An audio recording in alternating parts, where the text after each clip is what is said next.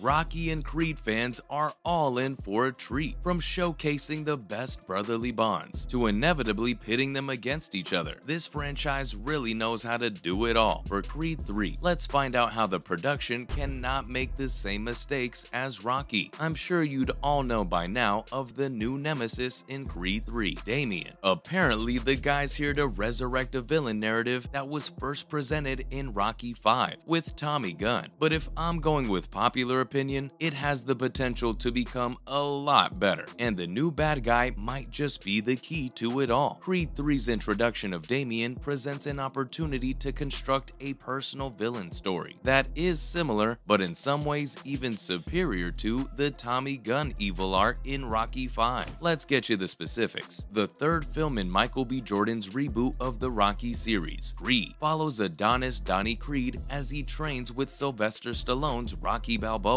to become a successful boxer. A classic exciting trope with productions like these, right? Well, in the new movie, Donnie's old pal Damien fights with the most recent of Rocky's many enemies. Throughout the entire Rocky franchise, numerous villains have challenged Rocky and Donnie to important boxing contests. Who wouldn't want to be the one to dethrone the reigning champions? I can't help but wonder if there's a category for all the different kinds of opponents these men face. Let's list them. Well, it's no secret that Rocky or Donnie had the chance to establish their credentials as local boxers. That and their talent really just speak for themselves. And that's when some of these opponents, like Apollo Creed or Ricky Conlan, popped up and presented with a substantial little challenge. But then there are other opponents too. You know, like Ivan Drago, who've established a reputation for themselves as fighters to be defeated, or else they become targets for retaliation. Feisty little creatures, these fighters, aren't they? Then there's that other kind as well. You know, the fighter who starts out as a friend, but then there's that twist in fate, and he turns into the bad guy. Yeah, that villain. Well, that little brand of nemesis has only made one appearance in the Rocky films, Rocky 5 to be exact, and will probably now make its second feature in Creed 3. Are you guys excited? But that's not the only reason this take would be special. It's because, like Rocky 5's villain story, Creed 3's narrative is personal. You guys already know that plots like these are top tier, but what you may not know is why it's personal this time around. Well, in Creed 3, the bad guy is not just some random boxer from another city, but a close friend of Donnie's. That's just adding fuel to the fire now, don't you think? Something that makes this particular rivalry all the more fun. This whole narrative first appeared when Tommy Gunn, the eventual villain, was being trained by Rocky in Rocky 5. Initially, Tommy was seen by Rocky as a protege. They always are the over-coddled perfect little sons that never could be, right? The two enjoyed success and fame together before Tommy left for George Washington. And then there was that battle. Given their history and the shocking betrayal, Rocky and Tommy's street battle was far more important and painful than a typical boxing contest. What a stage that was though. Straight up fire. Now, like the OG did throughout the events of Creed 3, Donnie and Damien may bond, but they also have a shared past and a bond from their younger years. Yes, it's true that Donnie first doesn't recognize Damien, as seen in the Creed 3 trailer, but it soon becomes obvious that his reappearance and desire to fight must strike a chord with him, as it should, and so their relationship was revived, and then they eventually became rivals, a classic. But because of the bond that Donnie and Damien share, their struggle is going to be considerably more intimate than a boxing bout, like in Rocky 5. Well, if I'm being honest, Rocky 5's villain narrative may not even compare to Creed 3's. Let's see how. The very twisted and great relationship that Creed 3 centers around has the potential to cover up Rocky 5's flaws, while having a villain arc at the same time. It's no secret that Rocky 5 made quite a few mistakes, but out of those many flaws, the key setback was the absence of gripping fight scenes. I mean, come on, you can't not make a Rocky 5 movie without some killer fight scenes, right? Okay, I know what you're gonna say next. The final brawl between Rocky and Tommy, well, that doesn't count, because it skeeted away from the expected boxing fight itself, and instead became a chaotic street brawl. Like, come on. But that allows for Creed 3 to shine now. Rocky 5 focused on a mentor-mentee relationship, whereas Creed 3 can be more about friendship and the challenges of wanting to beat your friend, while still wanting the best for them at the same time. This fiery little encounter will also be brought to life by Jonathan Majors as Damien, using this as an execution point. Creed 3 can escape the problems with Rocky 5 and turn into a far better Rocky movie. In contrast, they can present Donnie and Damien's rapidly falling apart friendship in a gripping shakedown. If executed well, the whole thing would be absolutely outstanding. And that's not all. Just by highlighting the intense and emotional bonds between the two, Creed 3 can truly outperform Rocky 5. What do you guys think? Now, let's talk about the trailer for a bit, shall we? They finally released the first official trailer for Creed 3 on October 18, 2022, and the whole thing gave fans what they were eagerly waiting for: the first look at the entire production. The story goes something like this. Damien, an old friend of Adonis, has just been released from prison and plans to fight his brother from another mother, and that guy believes that Damien left him behind for a better life. Then there's Rocky Balboa, played by Sylvester Stallone, who is quite obviously gone from the trailer. That means Adonis Creed is now in charge of the franchise. How do you guys feel about that? But that's not all. Some behind-the-scenes snippets were also circulating. Yep, set photographs that had made their way online show Michael B. Jordan in the director's chair and provide a first look at Damian Anderson. The latest enemy boxer for the franchise is going to be portrayed by Loki actor, the phenomenal Jonathan Majors. Can't wait to see Kang in a different little universe, can you? The third installment of the Adonis Creed trilogy, Creed 3, was initially scheduled for release in November 2022, but it's now been revealed that Creed 3 is presently anticipated to make its theatrical debut, just like the previous two movies on the big screen, on March 3rd, 2023 instead. Now, where will you guys get to stream it if you don't get to hit the cinemas? Well, regarding a streaming distribution, Prime Video appears to be the most likely option, so don't worry, you guys are covered either way. But who else would be appearing on screen with Jonathan Majors? For starters, Michael B. Jordan will return to the role of Adonis Creed's lead character and also serve as the film's director. Double trouble. Then there's Felicia Rashad and Tessa Thompson from Thor: Love and Thunder. They will join him as his wife, Bianca Creed, and as his mother, Mary Ann Creed. And yep, that would make this production the first instance that Rocky Balboa won't be appearing. The two major boxers from Adonis's previous two movies, who are both real-life boxing competitors, are obviously also back, and many other familiar uber-talented faces will be appearing on screen. Aren't you guys excited? Thanks for watching, and I'll see you next time.